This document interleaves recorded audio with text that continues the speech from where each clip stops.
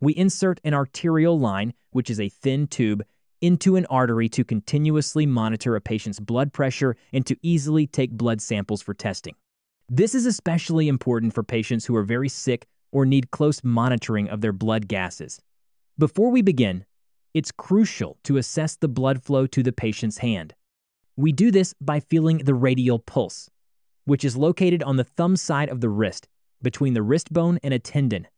To ensure there's good collateral circulation, meaning that if one artery is blocked, another can still supply blood, we perform an Allen's test or a modified Allen's test.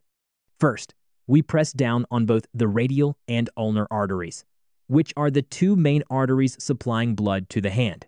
While pressing, we ask the patient to clench their fist tightly. Then, we release the pressure on the ulnar artery. If blood flow is good, the hand should regain its normal color within 5 seconds.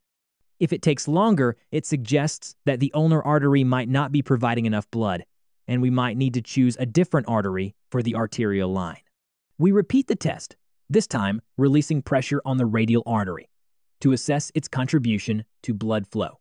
There are certain conditions where we shouldn't insert an arterial line. These include coagulopathy, which is a blood clotting disorder that increases the risk of bleeding, advanced atherosclerosis, or hardening of the arteries, which can make it difficult to insert the line and increase the risk of damaging the artery.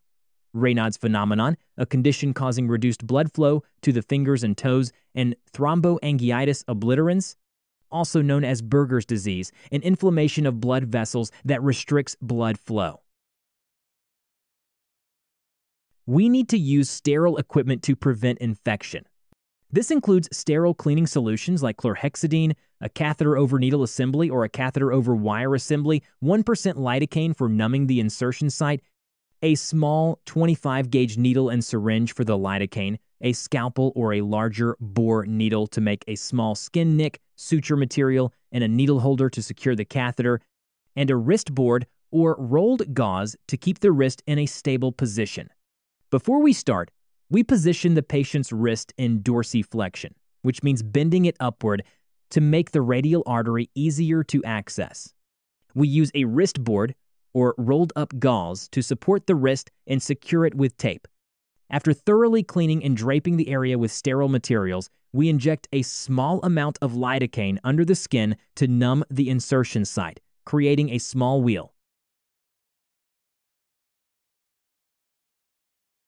For the over-the-wire technique, we insert the catheter needle assembly into the artery at a 30 to 45 degree angle.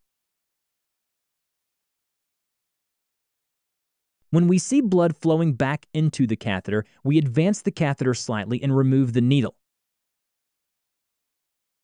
Then, we insert a thin, flexible wire through the catheter, pull the catheter back slightly until we see pulsatile blood flow, advance the wire into the artery, and then advance the catheter over the wire. We apply pressure on the artery distal to the catheter to minimize blood loss, remove the wire, and connect the catheter to the blood pressure monitoring system.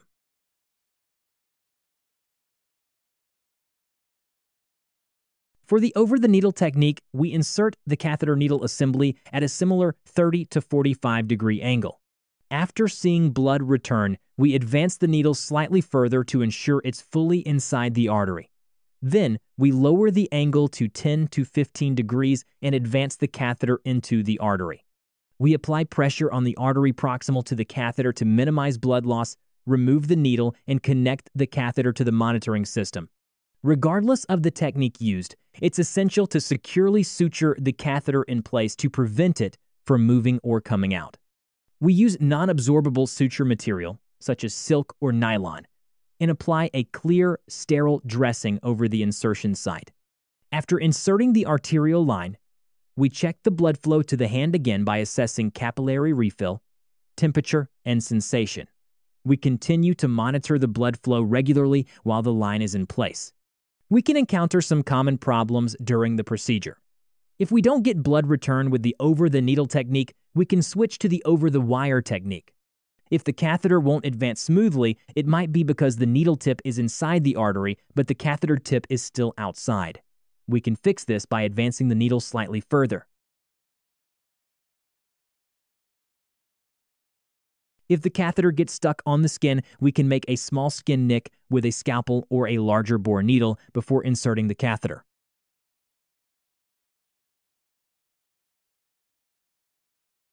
And if the artery goes into spasm after multiple attempts, we should stop and choose a different insertion site. And there you have it, a full step-by-step guide on arterial line placement.